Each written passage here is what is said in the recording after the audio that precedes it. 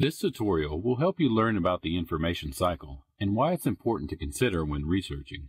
When new discoveries are made or a major event happens and affects a community, information about the events and discoveries are shared with the world through publications. Publishing means to make information available to the public and can refer to activities such as a reporter sharing her observations about an event or a professor writing a research paper for a scholarly journal. Different types of publications have different audiences and different deadlines. Because of this, publications vary in terms of depth and breadth of coverage, as well as the amount of time publishers give authors to gather and review facts. The way that information changes over time through different publication formats is known as the information cycle. Let's look at the information cycle using Hurricane Katrina as an example. When an event happens, the first publications with information about it are websites, as well as television and radio programs. Newspaper articles are published soon after. At this point, information known about the event is probably limited. Details may still need to be confirmed, information may be sketchy, and more time might be needed to understand the causes and impacts of the event. Given a little more time and a deadline that may be once a month instead of once a day, authors of magazine articles write articles with more detailed information using a greater variety of sources. Then, over a period of several months or more, academics and scholars research particular aspects of an event. For example, a history professor might research the Ninth Ward in New Orleans and then write an article about the relationships between the district's history and the effects of Katrina on that community. Scholarly articles usually spend another few weeks or months undergoing an editing process known as peer review before they're published.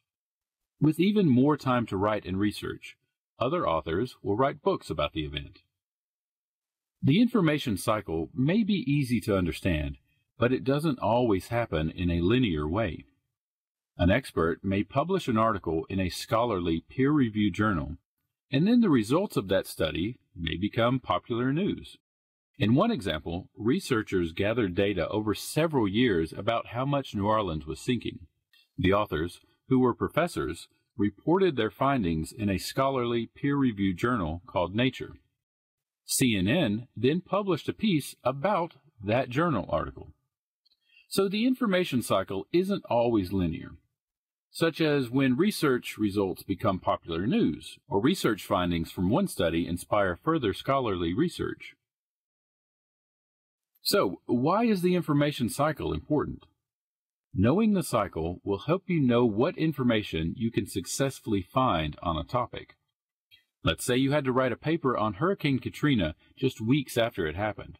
At that time, you would have been able to find information published in websites, newspapers, and magazines because these publications focus on recent information.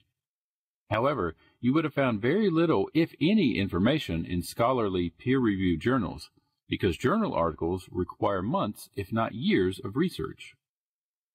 If you ever need a peer-reviewed journal article about a recent event, you may need to change your search to look for a peer-reviewed article about a similar event that happened several years earlier, and then compare the two events as best as you are able.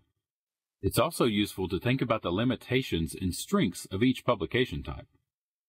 Newspapers, magazines, and television and radio programs publish information quickly, but these writers usually don't have much time to consider the information in depth before their deadlines. Scholarly journal articles and books are not published quickly.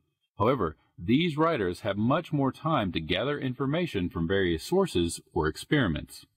With more time and more information, authors of journal articles and books can offer a rich and multifaceted evaluation of a topic. Thanks for watching. Hopefully this video will make your own research easier. Remember, the library has many online article collections for you to use. So if you have any questions, just ask a librarian. We're here to help.